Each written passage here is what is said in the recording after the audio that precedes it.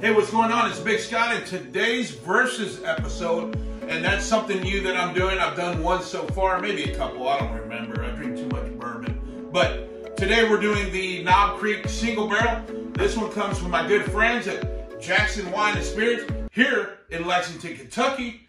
Very excited. They called me, had me a couple bottles put back, and then I've owned this one for quite a while. They also hooked me up with it. You can find it. I mean, it's probably not everywhere, but it certainly exists. You look really hard, you should find it. Knob Creek 12-year, and it's the limited release, cask strength, and it is a higher proof, and just a tad bit, 120, 124.3. I'm going to drink both today. Yes, I'm going to open both bottles, and I'm pretty excited about that, and I'll talk about the differences that I taste just for you. And so, your 12 years more of the Prohibition style, you'll see that like on the Old Forester bottles, some of the older companies that have been around.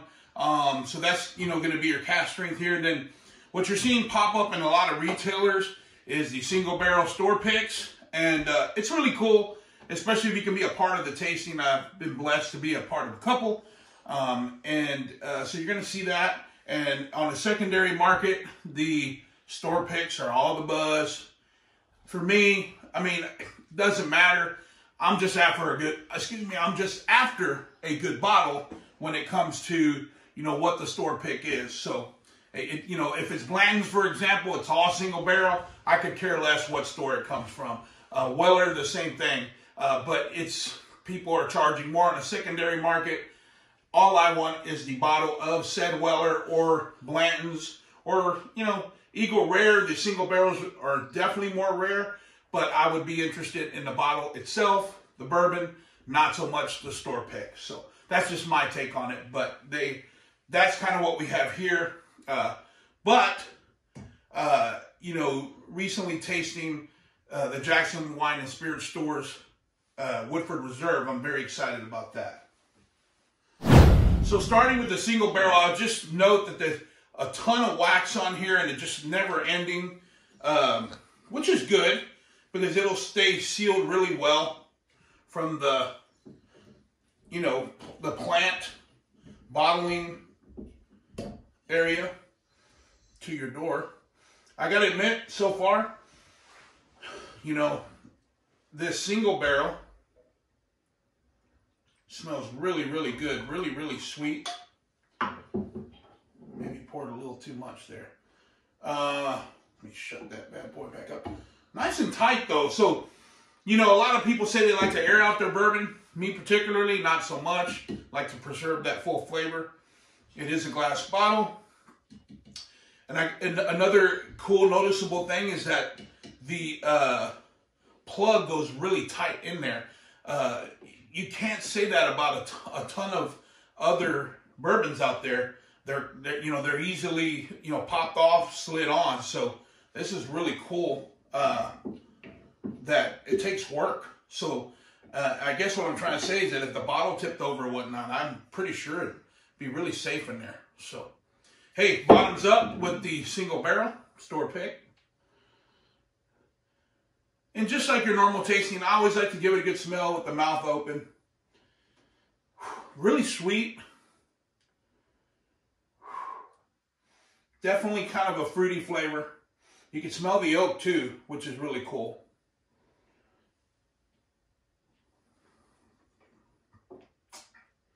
Give it a good swish. Definitely taste the oak.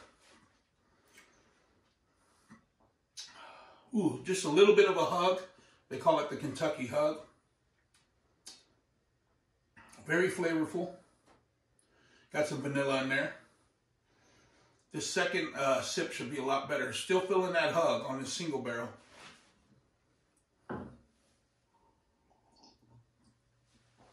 Oh. You know what? Very good stuff. Not in so much the category of being super smooth, but not overbearing, and very sweet and just flavorful. I'm actually surprised at this single barrel Knob Creek. for whatever reason, I wasn't thinking that I was going to enjoy it this much. It's damn good. All right, on to the next. Just get a little cleanse in there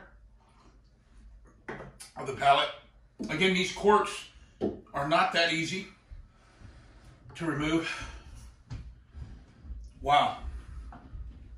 This one definitely smells darker, very rich.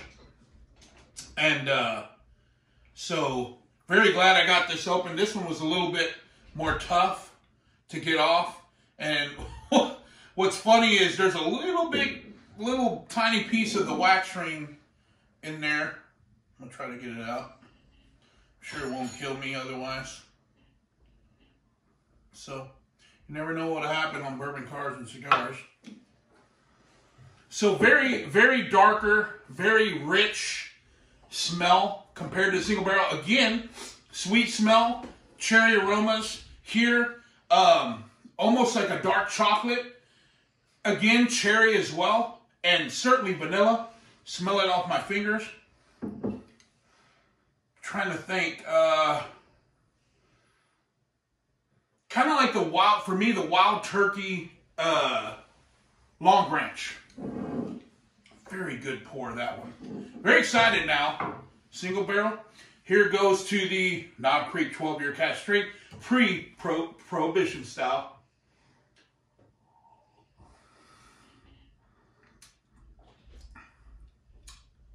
Wow. Wow.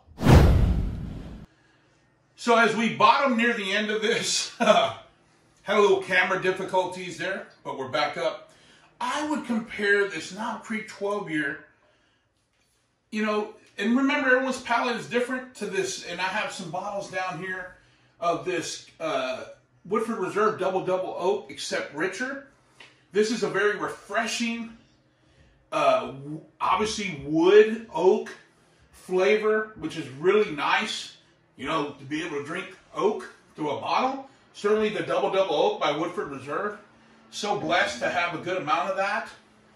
Damn it if I'm not impressed. So, the winner in this versus match, for me, I'm going to take another sip of the winner tonight, is going to be the